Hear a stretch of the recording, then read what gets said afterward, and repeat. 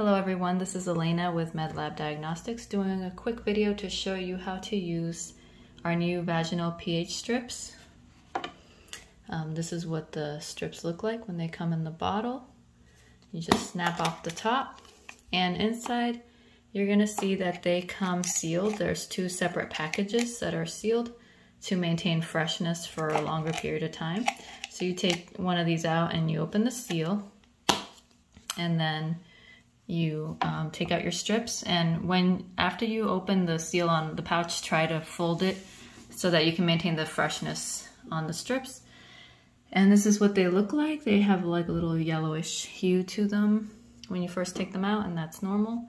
And so we're just going to show you what the different color results might be when you use them.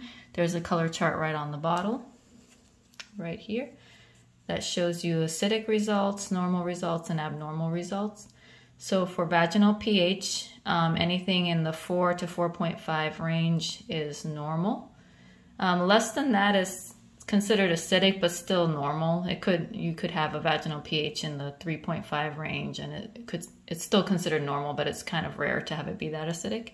And then anything above 4.5 is considered abnormal, and you should probably get it checked out because maybe you have some kind of vaginal disease going on if your vaginal pH is abnormal.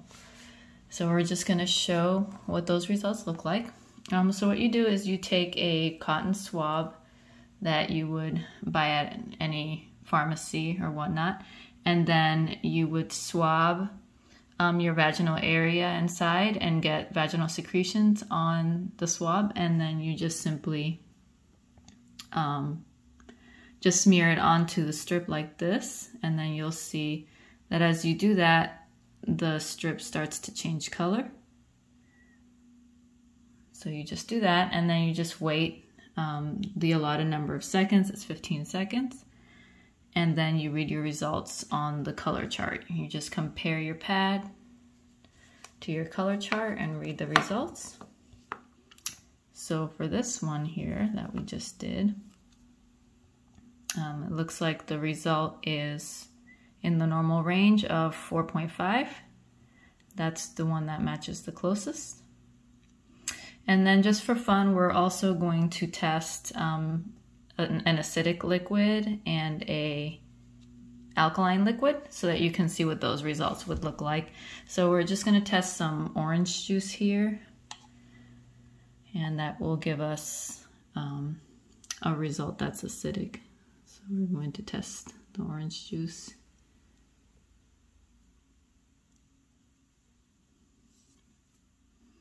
And these start to change color pretty quick, even before the 15 seconds. So you can see it's a yellowish result. And it may not be an exact match, but you can see that the color that matches most closely are these yellow colors, which are in the acidic range. Might be like a 3.5 or a 3. And that makes sense for orange juice because orange juice is acidic. And then we're going to do the last one, which is, this is baking soda water. And that's going to give you an alkaline result, which would be over here in the abnormal range. So we're going to use the middle one that we haven't used yet. Ooh, and that changed immediately. As you can see, the baking soda water is alkaline.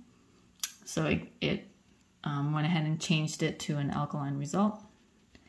And this looks like it's probably like a 6 or 5 point. That's closer to 6.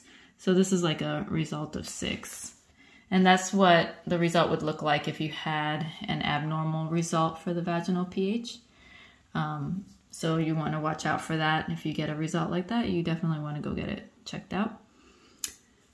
So I hope this was helpful. If you have any questions, you can email us at info@medlabdiagnostics.org and visit our website at www.medlabdiagnostics.org, and don't forget to like this video. Thank you. Bye-bye.